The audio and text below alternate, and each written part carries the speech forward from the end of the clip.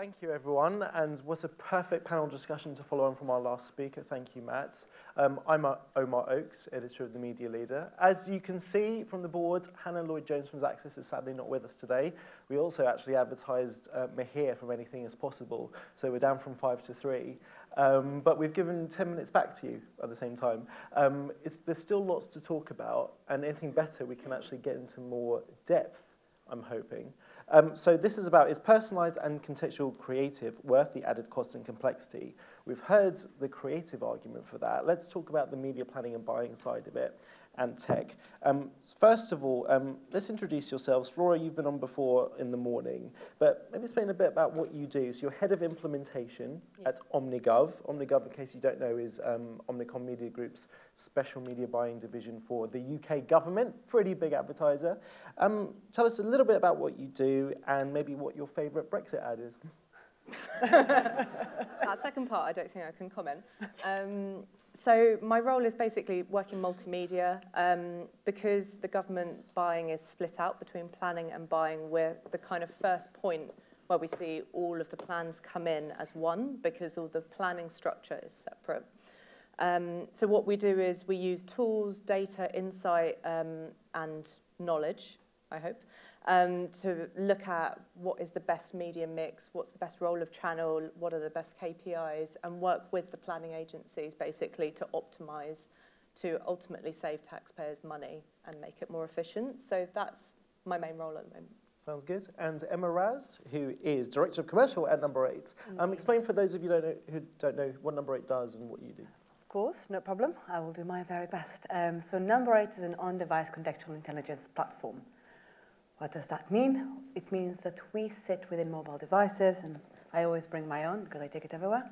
And every smartphone on this planet has a bunch of sensors built in. That is very informative and very meaningless by themselves. We are the technology and the basically data layer that enables to translate them into meaningful insights. For example, that we're currently indoors, we're in a working environment, we are also socializing, the level of crowdness, and so on and so forth. I believe it's quite sunny outside, quite good weather. A lot of that information can be accessed directly on the device without any personal identification. So personalization without getting personal, basically, precisely. And that is exactly what we do.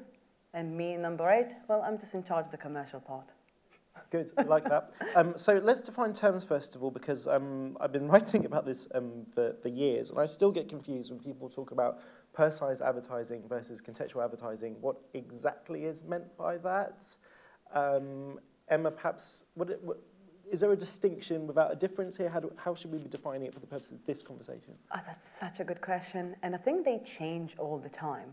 So what we mean by personal really changed, because we used to think, or personal meant that we're trying to give you something which is related to you. It's relevant for you, right? That's the basic of personalization.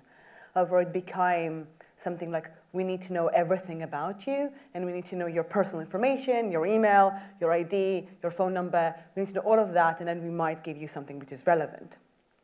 Now it's kind of going back in time with legislation, with privacy concern, to the very core of personalization, which is just getting to know you as a person, which can also be contextualization, right? Like your context also means a lot about who you are as a person. And use that to give you something relevant. So relevancy is its a core, and the other terms around it kind of shift with time. Contextualization by itself is tricky because we often mix it with content. Not mix, it's just contextualization came from web, so it's often kind of as it's an alternative to content. So you think context, you think content what people are reading. We argue that context can mean something much wider. For example, the environment, what we're doing right now. If we're traveling on a bus, if we're drinking, like if we're grabbing coffee with friends, that is our current context. And that has great impact to what we'll pay attention to, what will be relevant for us, what we'll remember in the end. From a media planning point of view, do you recognize that? Do you look at, I mean, when you're going through a plan, do you actually kind of have those terms in mind?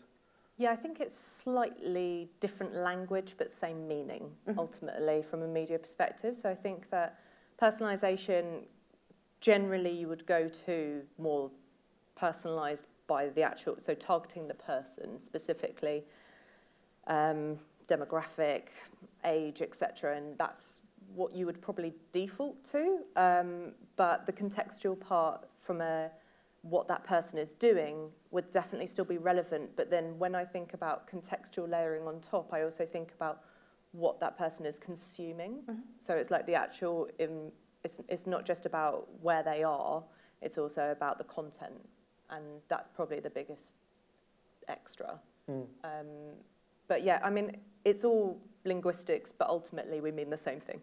Very, very similar. Yeah. And I think that both are really important, what you're consuming and what you're doing at the same time. And sometimes one thing is more meaningful than another. For example, in mobile, often your environment changes quite rapidly while you're consuming the same content. So environment is much more meaningful, while on a web environment, on web, often the content you're consuming is much more meaningful because your environment is not going to change. You're not going to move for the foreseeable future.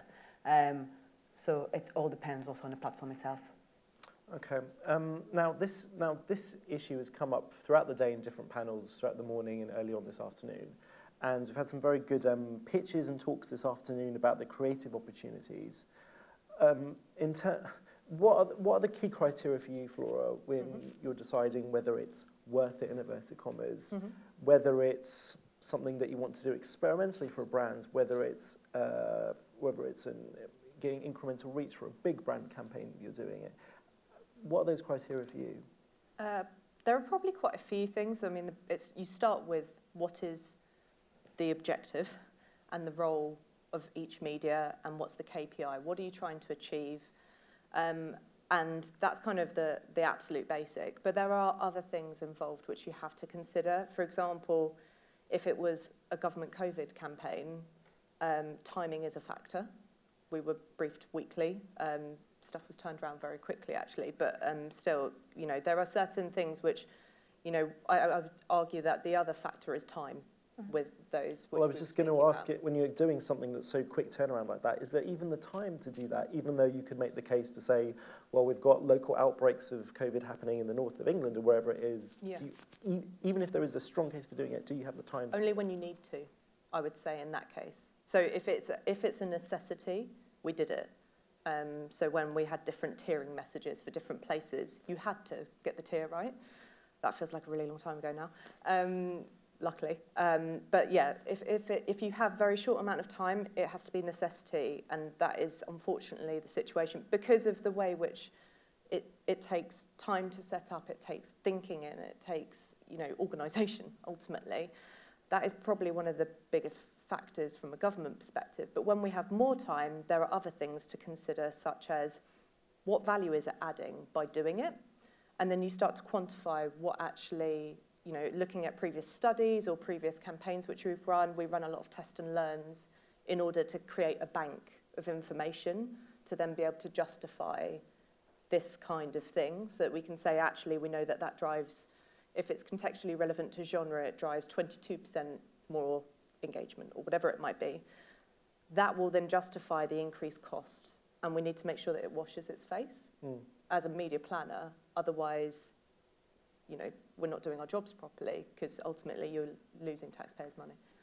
I want to ask Emma about how the tech has changed, but before I do, there was, I've forgotten her name, there was a Xaxis speaker. Unfortunately, Hannah's not here, but there was another Xaxis panelist this morning, Tilly, that's it, thank you, where she was talking about if your campaign is over £30,000, I think it was, they will do some dynamic creative on top for free. So, I don't know if you do the same at Omnicom or similar, but even though there is no added costs, and Matt was saying before there doesn't have to be added creative costs when you're already paying for the voiceover guy or girl.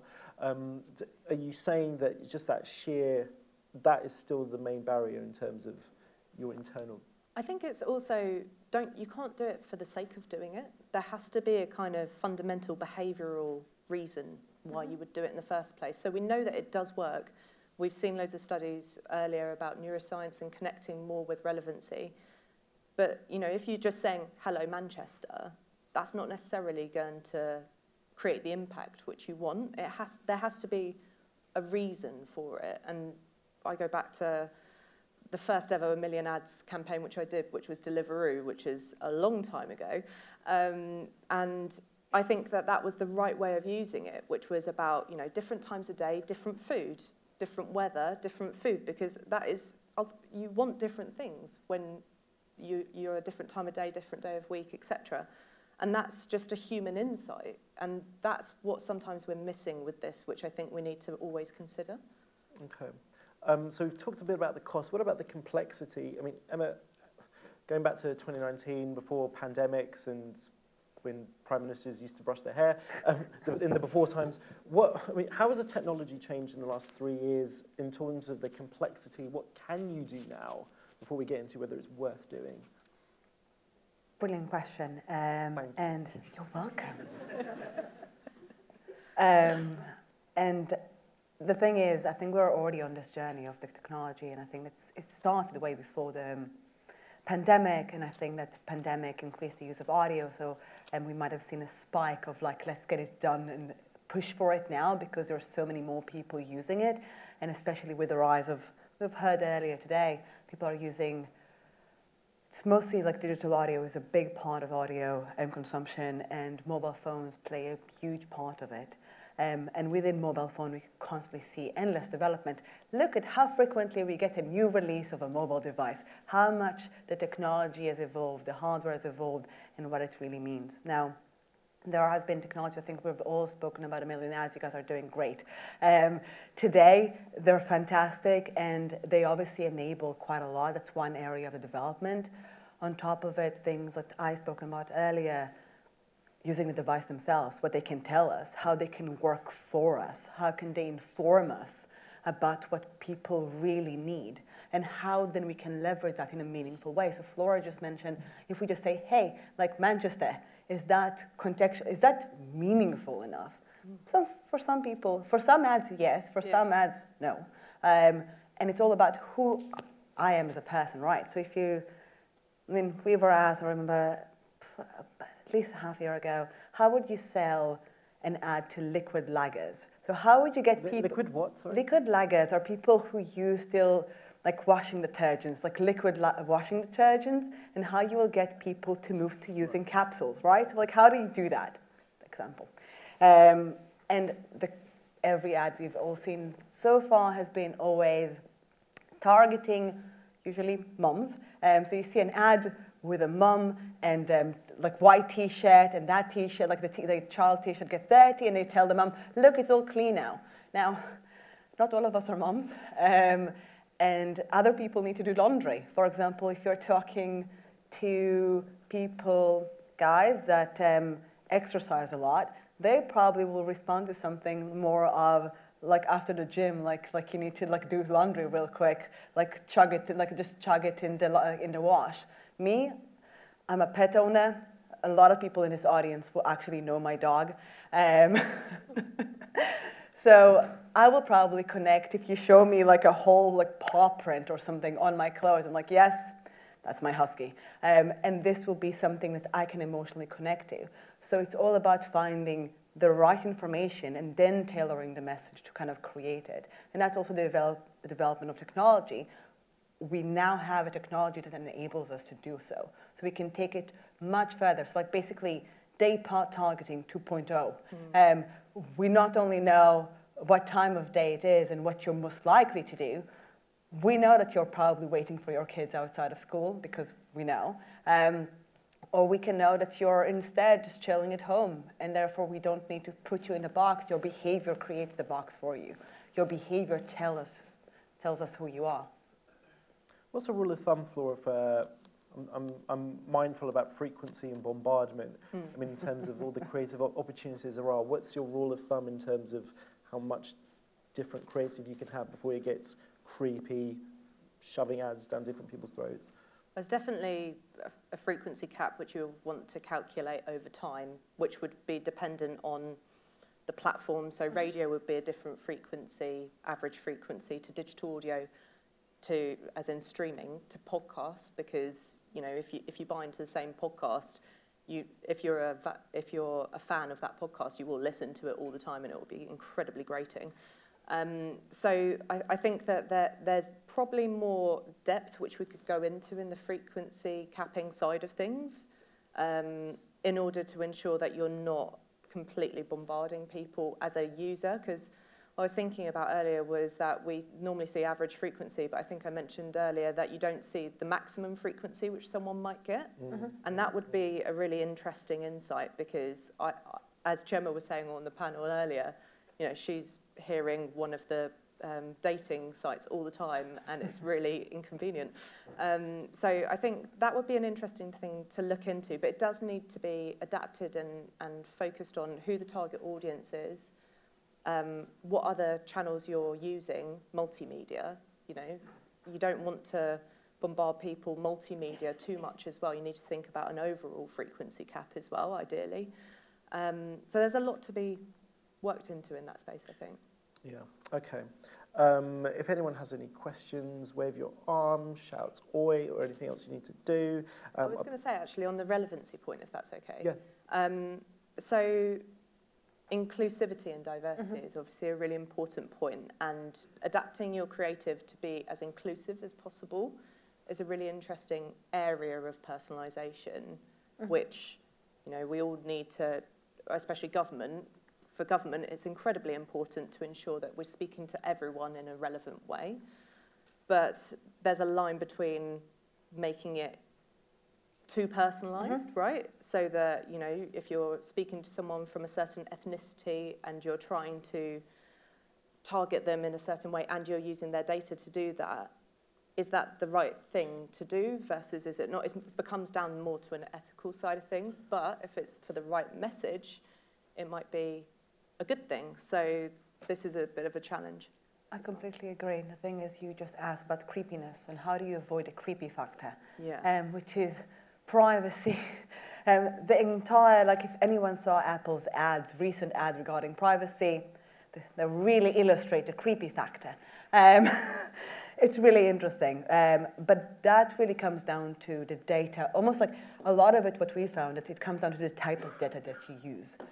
So one of the mistakes is we fall down to always using demographic information. But demographic information is one of those, the type of information that gets really abused and used by the industry, where that dating ad that you must have heard, usually targeted for women and of a certain age. Also, all women over the age of 25 have been targeted for baby ads, regardless of your life choice, which makes you feel really judged by society. Like, you know what, I have to have a baby. I'm sorry, I just don't. Have a dog.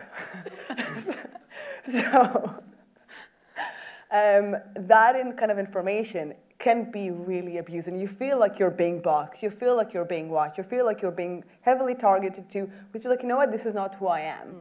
Unlike something which is truly relevant, which actually looks at, okay, you're a jogger, so you're a jogger. If you're showing me like running shoes, I am a jogger, that is relevant to me. Also, I don't feel like you're really invading my privacy in a way that is very emotional and very personal. That's exactly it. So the way which we've been speaking about it at OmniGov is, relevancy is appropriate when you don't look at personal attributes, and instead you look at behavioural signals. Exactly. That's the main difference, right? So that makes it completely fair. It also makes it more contextual, and ultimately it feels less invasive. So I think that would be my suggestion as well. Okay, we've just got a couple minutes left. I wanted to ask you, we don't have a media owner on the panel, but if we did, how could we ambush them and say, this is what you need to give us, i.e. the advertisers and the media agencies working for the advertisers? What extra tools, what extra insights, what extra information do you need that we're not getting now? I've actually got a list. No, genuinely. Only because I was thinking about metrics earlier, which I thought were helpful. And lots of people have mentioned these before. So I think that this is important to bring it all together, because I think everyone should be thinking about these. Start writing this down. No, it's fine. I'll send it to you, don't worry.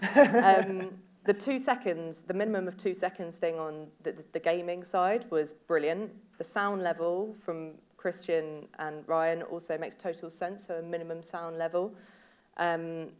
I also think that on podcasting, skip-through rate is something which would be amazing. And ideally, more information post-download, but I appreciate that's impossible. But there are so many other metrics which are available on other digital platforms. And I know that it sounds like it's just a bit of a random list, but actually